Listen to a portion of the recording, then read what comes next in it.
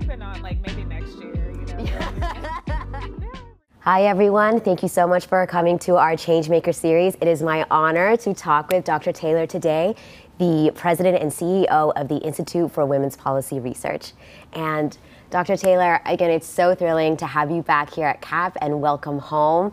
One of the questions I really wanted to ask you as the current director of the Women's Initiative is, you've had such an incredible career and you really could have done anything you wanted to do because you've been at the forefront of ensuring equity in national health policy and by centering marginalized communities and Black women. I would love to know, why did you choose to come to CAP when you could have gone anywhere? And what kind of issues did you work on when you were here from 2016 to 2019? Well, first off, I was always such a huge fan of CAP. I remember working on the Hill and coming to a number of events here. Was always enamored by the minds and big ideas that I would hear when I would be in this place. And so when an opportunity came about to join the Women's Initiative team as a director of Women's Health and Rights, I jumped at the opportunity. And I think, you know, when I was here, you know, I do want to take a step back and reflect on the fact that, you know, those were some difficult years.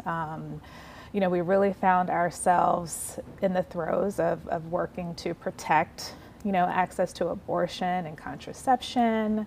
You know, we were also working on defending the Affordable Care Act. And so at times I really felt like the work was around the clock. We were also a very invested team that was so passionate about ensuring women's rights in this country. And, you know, I think one of the pieces that I'm most proud of is, you know, building out a body of work around the Black maternal health crisis. You know, that was a new issue to CAP. We took a step back to think through and build a really comprehensive approach to the issue that really touched on different policy teams in the organization to show the intersectional nature of the Black maternal health crisis, the impact on Black women and families. And so I think that's the thing I'm most proud of. But, you know, there's so much to say about this building, this place, the people that walk through these halls, and I'm proud to have been a part of it.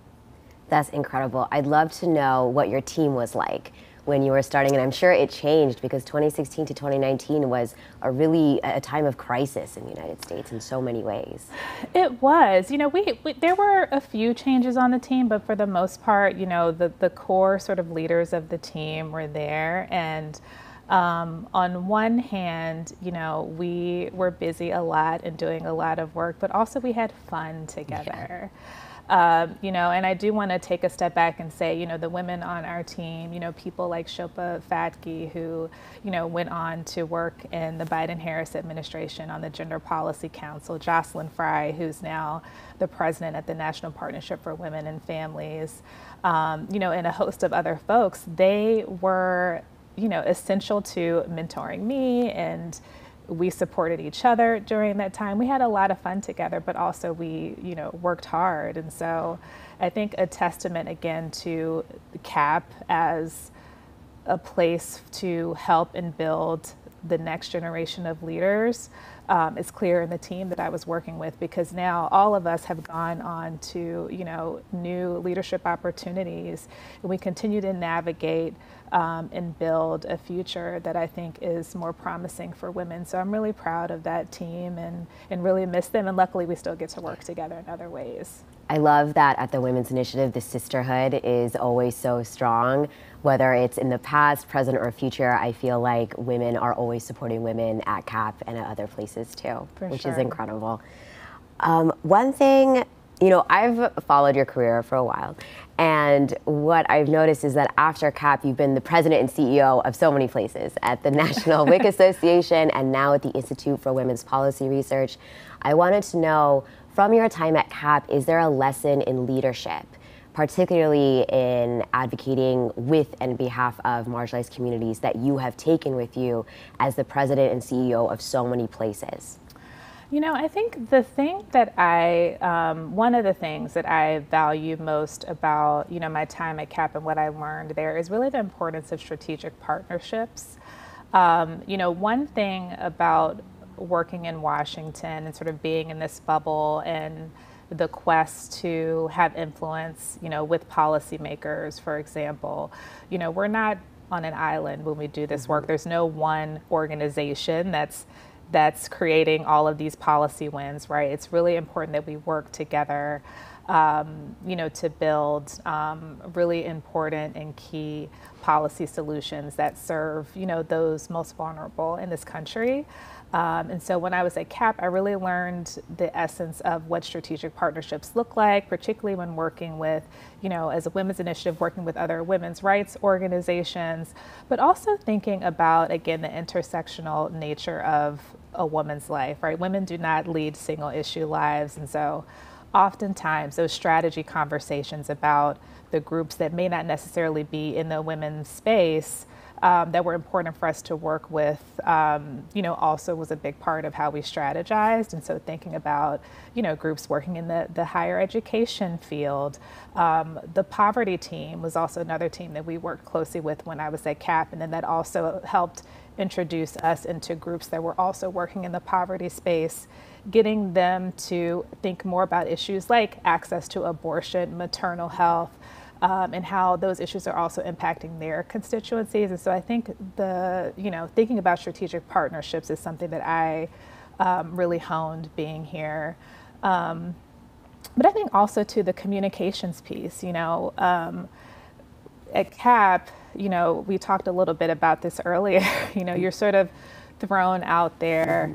You kind of like sink or swim. And so being a national spokesperson on these key issues, even if you come through those doors and that may not be something that you're well versed in, all of the supports we had under this roof in order to make sure that we were finessing our talking points and that we performed, to the justice of these issues in front of the camera, on podcasts, on radio, was also really key to my career. And so that was also a springboard for me to be able to go off and have some really amazing opportunities in the press, testifying before Congress. So there's an endless list, I think, of the things that I was able to learn under this roof that have really been essential to my leadership journey, and really thankful for that.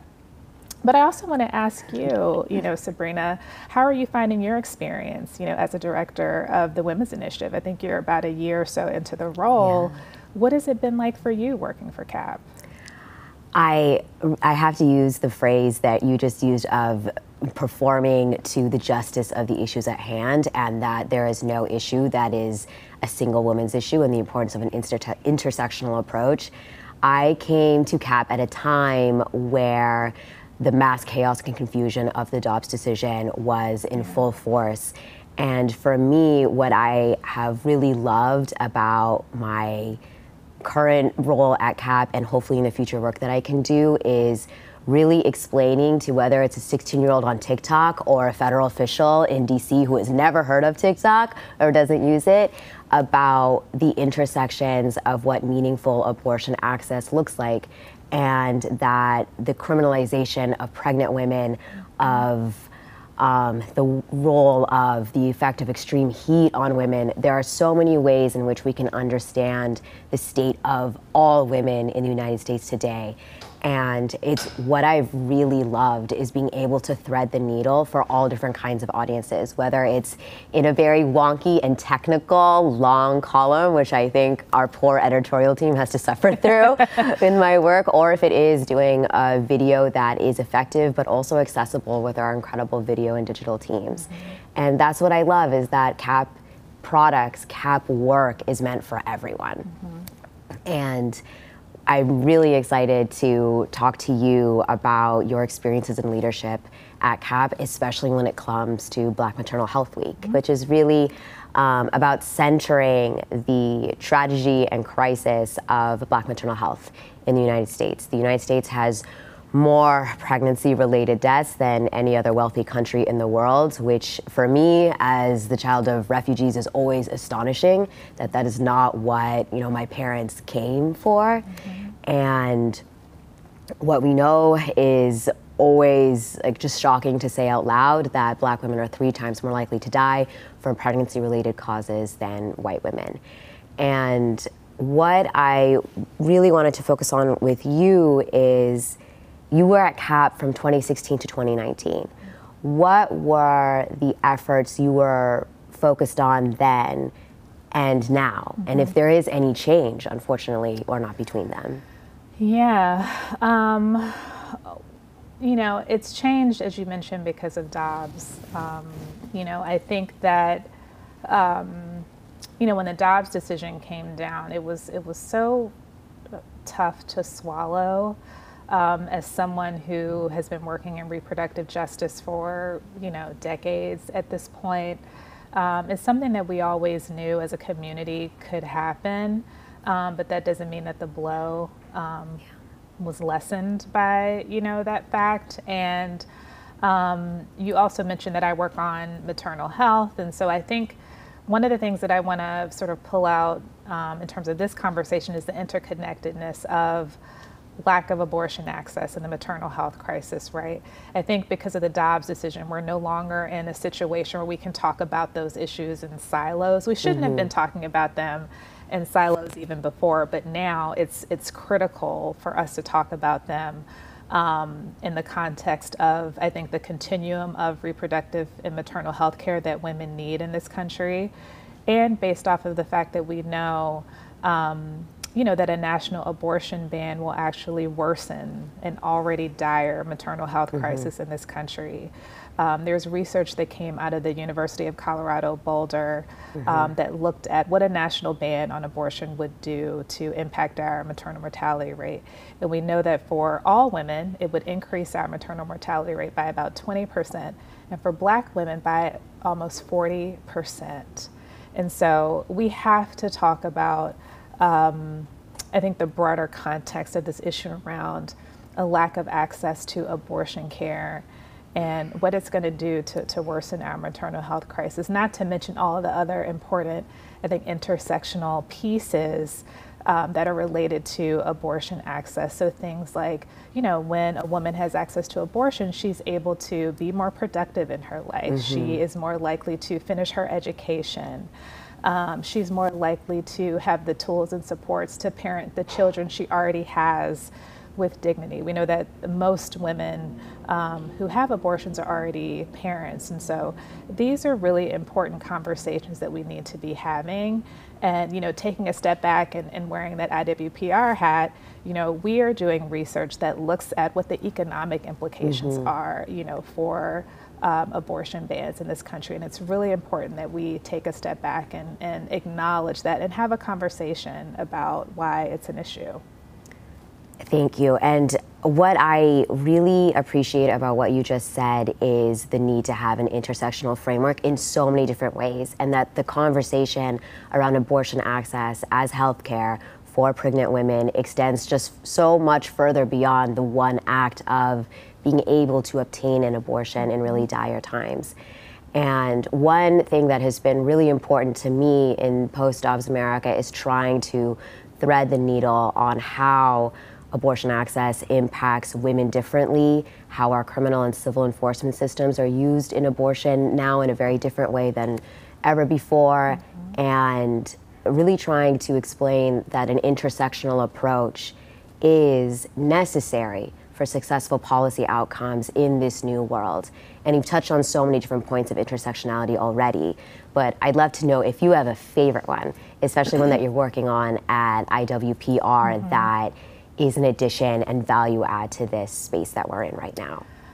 Yeah, well, obviously, you know, I think the intersections between, you know, like economic justice and access to abortion are key, and that's a central piece of what we do at IWPR.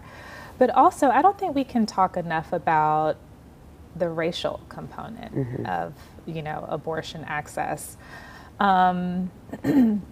You know, in this country, you know, we have a very ugly history that is rooted in the reproductive oppression of women of color, and that has been traced and documented extensively, particularly when it comes to Black women and Native women. And so it shouldn't be a surprise that we continue to see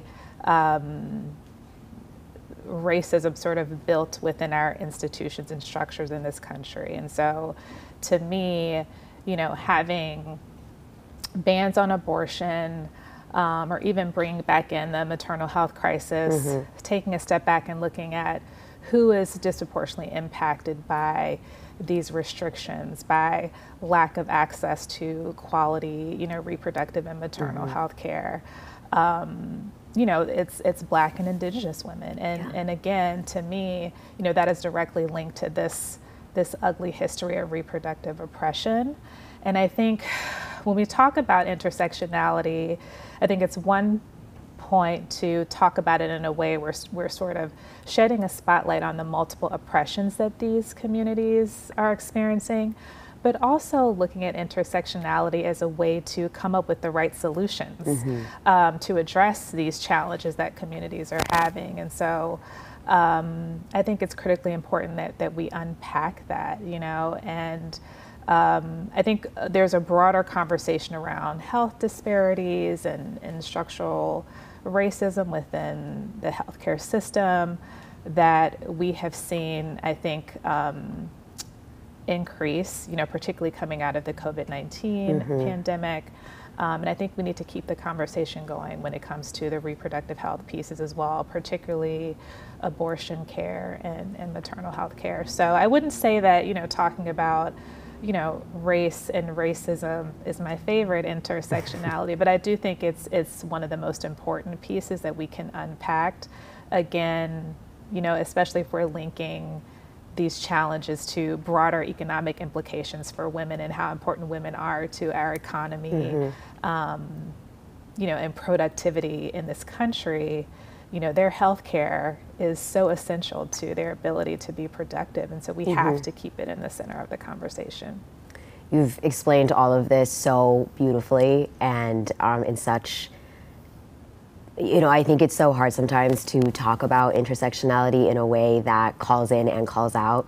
And I think as you've threaded the needle so well. And one reason why I joined CAP was actually, you have two products that I read when I was interviewing and got the position that made me feel like the communities I come from and serve are reflected in these products, and that made me want to come to CAP. And one of them is eliminating racial disparities and maternal and infant mortality.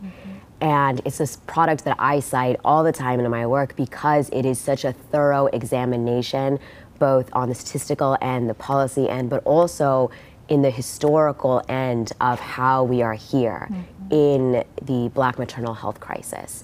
And one of both my favorite and most important thing in that product is how you discuss the legacy of granny midwives and the imperative need for Black women-led care and centers, models for prenatal birth and postnatal care. And I think this is something that really needs to be part of the mainstream discussion of what does meaningful healthcare look like for everyone. And I'd love for you to share how these Black women-led centers for care are effective policy solutions to the crisis at hand. Yeah, absolutely. So,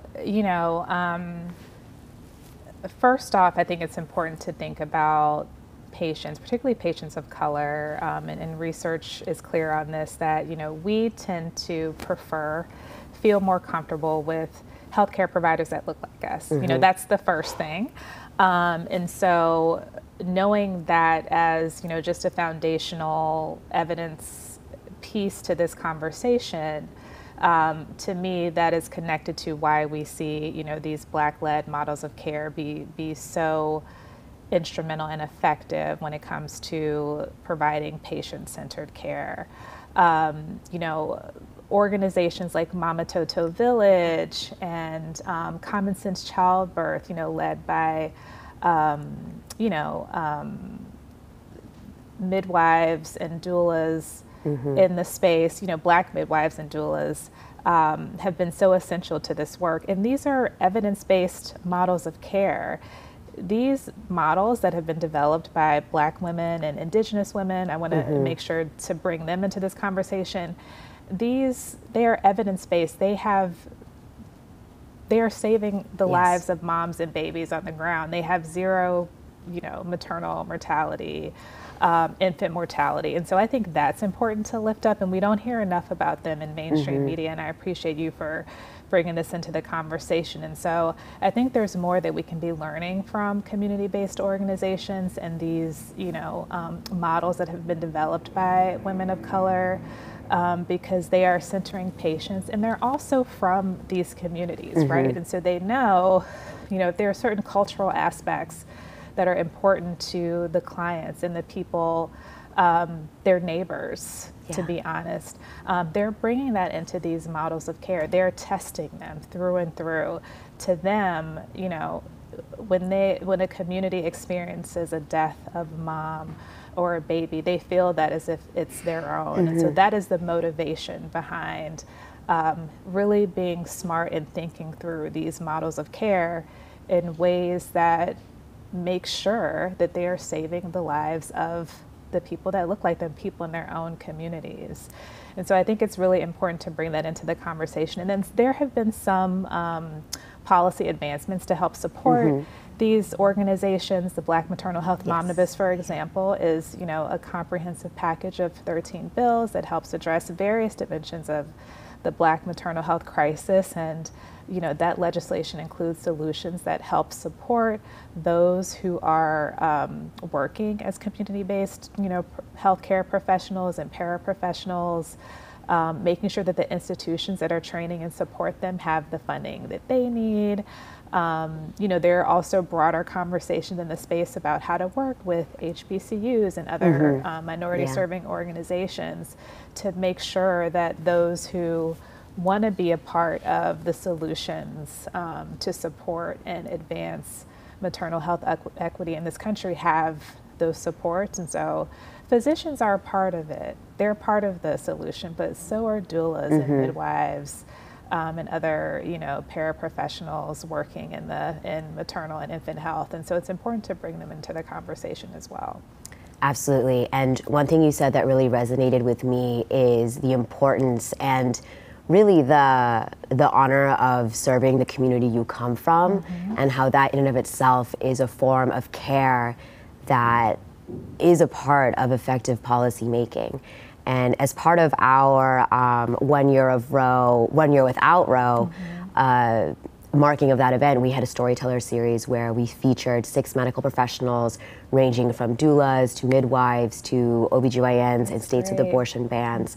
I would love to know for you, what storyteller do you think the country should be focused on when we talk about the state of national healthcare equity? Yeah.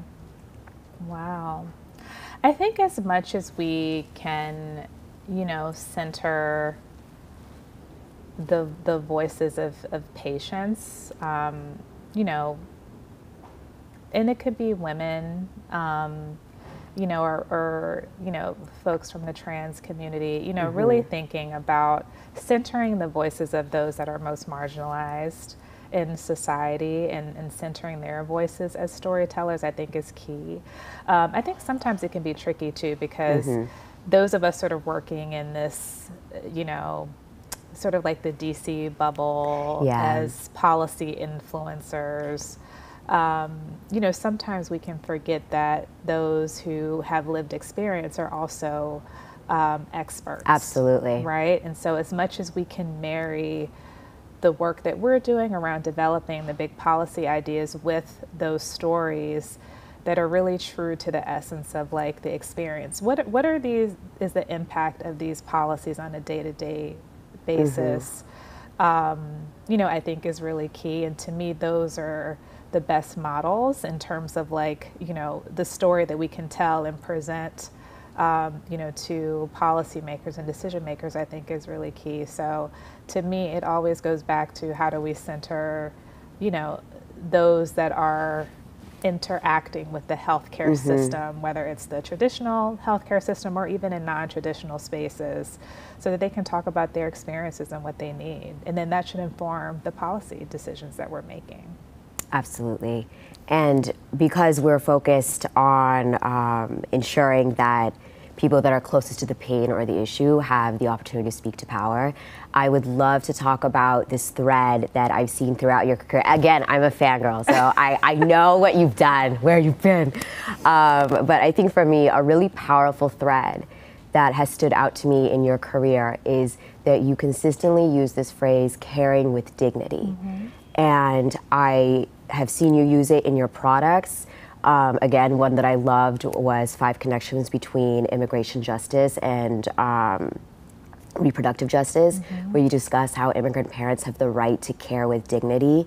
And recently at a CAP event, you discussed how abortion access allows a parent to care with dignity for her other children. And right now, at your current role at IWPR, you and your team do incredible work around centering the worker within this great development we're having and focus on caregiving. And I was wondering, from your perspective, how can we understand and develop a framework for giving care with dignity, but for the worker who is so oftentimes hidden in the shadows, sometimes undocumented, really enduring so many obstacles in their day-to-day life, yet they're still providing care to another person. Yeah.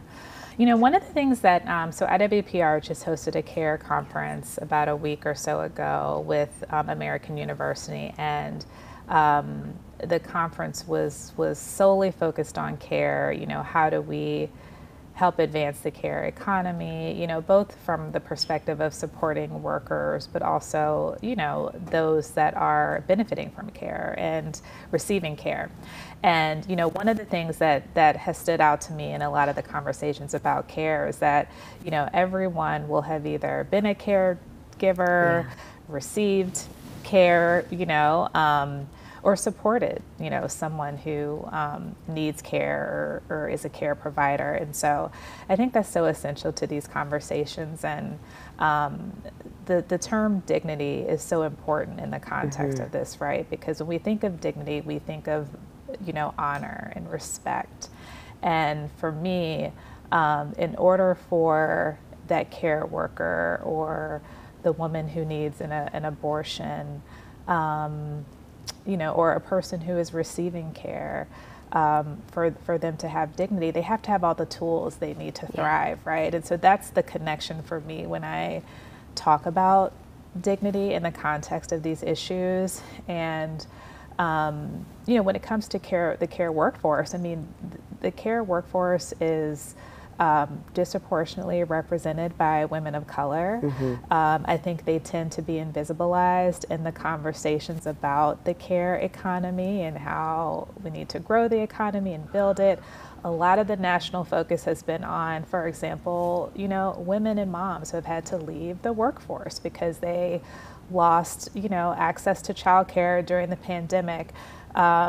You know, and a lot of that conversation, to be honest, has been centered around white women. And so I think for IWPR, you know, doing our work through a racial and gender lens, you know, it's been important for us to lift up the voices of the care workers as well, and the work, the research, the policy advocacy, you know, the work that we do. And so it's important to bring those voices out. I mean, I was sharing a story how my own mother, who, you know, retired after serving in the federal government for 30 years, you know, for a brief moment in her retirement, she worked as a child care worker. And at the time I was actually working at CAP. And so, you know, I saw her one weekend and she had this t-shirt about the fight for 15. And I remember being in that moment and the conversation around the fight for 15 in terms of increasing, you know, the minimum wage. And she was like, do you know about this effort? You know, I'm fighting for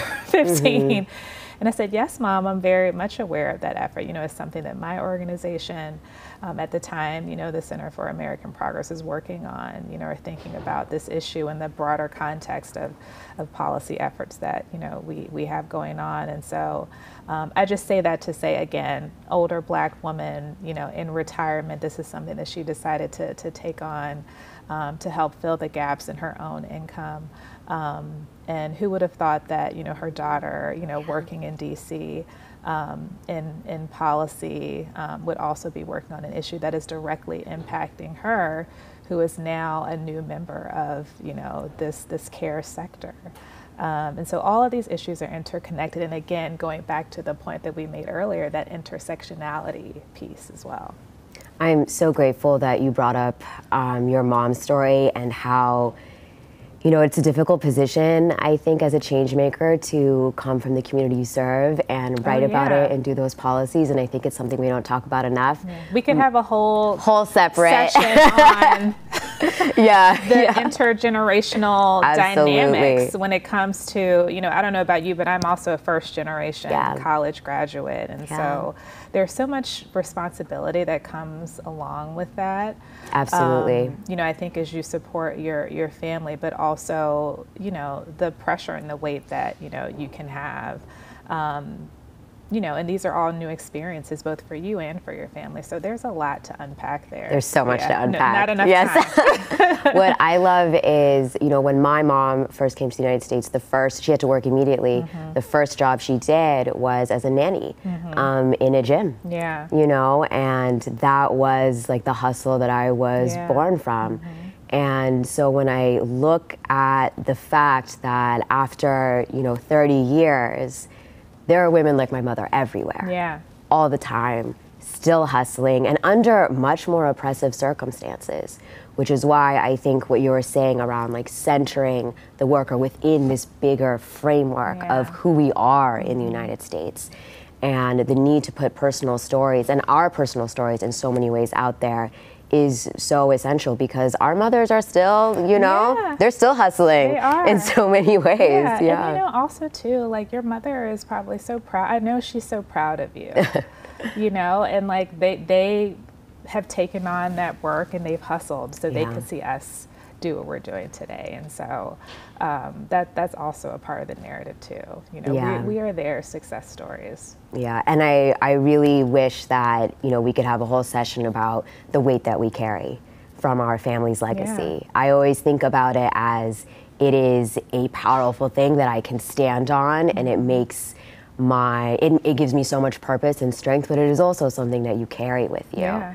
And when I see, so many people of all different ages and generations now coming out to fight for reproductive justice in post-Dobbs America, and really come forward, I think, in ways that they haven't in rural states, purple states, all the states. Everywhere, it's so affirming, and it's a beautiful thing to see. Like whether it is, someone on TikTok posting a video about their feelings and why this matters so much to them, or if it's state officials coming out sharing their own stories of abortion access or their own stories of experiencing horrific discrimination in public hospitals.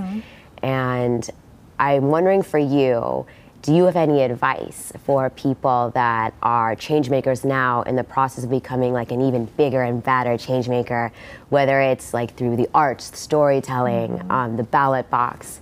Do you have any advice?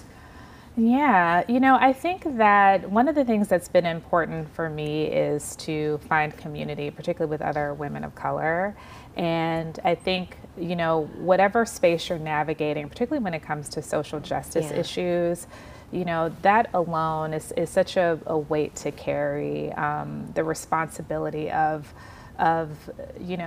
wanting to make the world a better place, particularly for people who, are most marginalized in this country. And so for me, I think the advice that I would have for folks is, find community with people that have commonalities with you, whether it's, your background, in terms of your faith background, or, the state that you're from, or whatever those important connections are for you. I think it's really important. And not only does that provide a sense of comfort, you know, when things get tough, because they're going to, just by the nature of the work that we do. But also, those are your thought partners when you want to bounce ideas off of someone, or you want to rally together and think about how you can get in some good trouble next.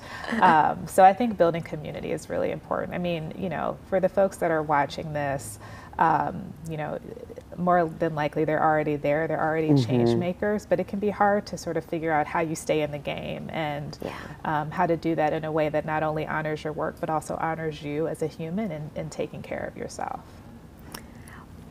Again, caring with dignity, even for yourself. Yeah, I think. That's true.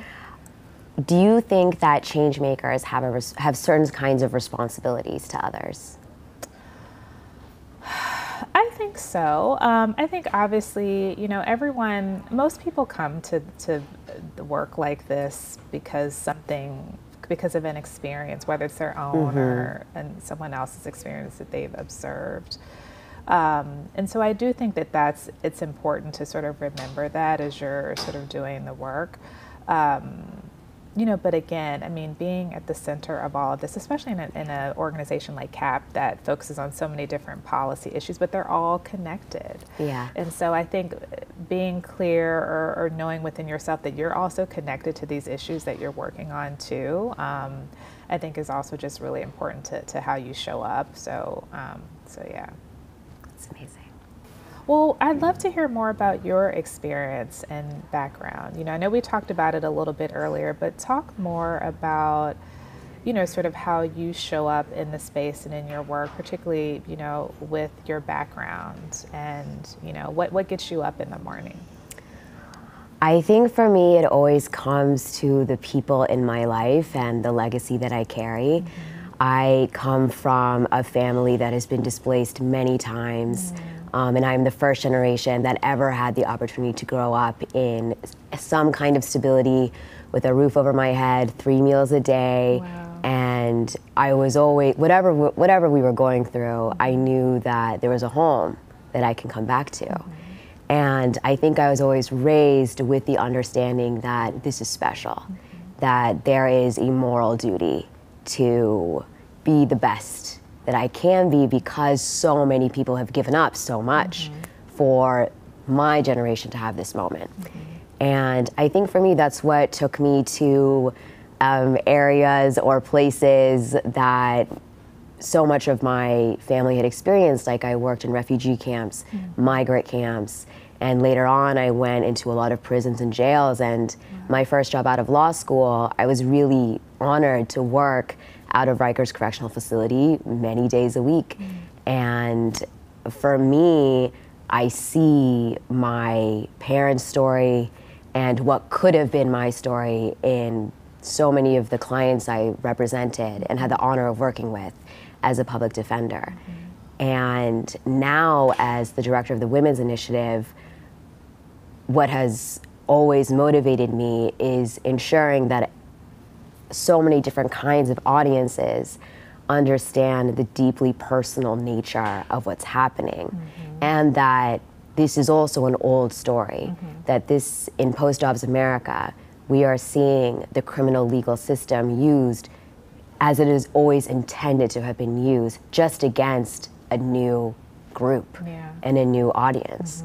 And we've talked so much about, you know, threading the needle, having an intersectional approach, who is centered in all of this. And to me, it's, again, centering marginalized women and marginalized communities that have always been in this dire state of lack of access to basic health care.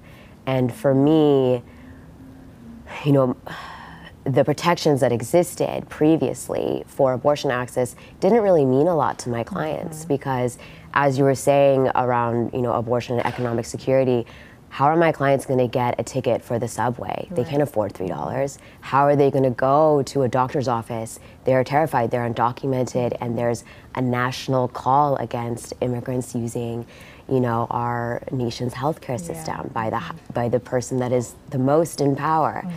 And so, to me, it's trying to use like this opportunity and honor I have at the Women's Initiative to explain in the most accessible way that what you're feeling right now has been felt by so many other people long before this case came about, and that there's a path to move forward that is more effective and meaningful than before to more people. Yeah. No, that's so true. I think the point that you make, you know, particularly on the abortion access piece, like, I mean, abortion access was already fraught before the Dobbs decision, you know, especially, you know, when it comes to, as you said, you know, marginalized communities, whether you're a young person, immigrant, a woman living in rural areas, you know, for people who may not identify as women, but they have the ability to get pregnant and need an abortion. And so, you know, that has also been in some ways kind of challenging to message, especially in our post-Dobbs plans, right? Like particularly as those working in the policy space and advocacy and how we message this and the call for alarm. You know, but it was already hard to access before this decision for those communities. And so I appreciate you bringing that into the conversation. And I don't think we talked about, you know, sort of communities that tend to be invisibilized in some of these conversations. I definitely think, you know, those that are part of the criminal justice system, you know, we don't talk about them enough in these conversations when it comes to access to care, access to healthcare, you know, being centered in, you know, healthcare solutions and, you know, being supported with quality care and with dignity. And so that's definitely a missing piece that we need to bring in more to the conversation. And so I appreciate you for bringing that in here too. Absolutely. And I think like what you're saying about bringing in people, ensuring that we're centering as many people that are impacted that previously haven't been the center of the story. My hope is that this is effectuated through storytellers. And for me, it is one of the most effective policy tools that exist. I don't think anything has changed the mind of a judge or someone in power more than my client's story or more than understanding the personal consequences and just frankly personal oppression that someone has to experience because of these legal and political and policy technicalities. And that's why I really love working at CAP, is that I think as changemakers we have the tools to have that value add through storytelling and in ensuring that, again, everyone from a 16-year-old on TikTok to some policy person in DC understands the impacts of what's happening. Yeah, it's true. I think another cool thing too about CAP is that, you know, bringing in those stories, that's a part of the strategic thinking and conversations. Like you're developing the big policy ideas, the bold ideas. You're thinking about intersectionality, you know, working across teams, across issues, but then you're also like bringing in the storytelling piece. Like how do we get this, you know, use this as a way to influence what we're trying to build in terms of these policy solutions. It is a key aspect of like that broader sort of like feedback loop when it comes to strategy. Dr. Taylor, I have followed your career for a long time. Your products are one of the reasons I decided to take the offer to come to CAP, and it has just been my honor to talk about not just the state of maternal care for marginalized communities and the most effective policy outcomes, but also to share our stories and particularly about our moms. And I'm just so grateful for your time, and I hope to follow in your footsteps here at CAP. Well, thank you so much, Sabrina, for having me. And it was such a joy speaking with you and learning more about you, particularly your background and the things that make you human, in addition to being a policy expert here in DC. And I must say that, you know, the Women's Initiative is in great hands, and so that makes me feel all the more wonderful to get to know you and be here today.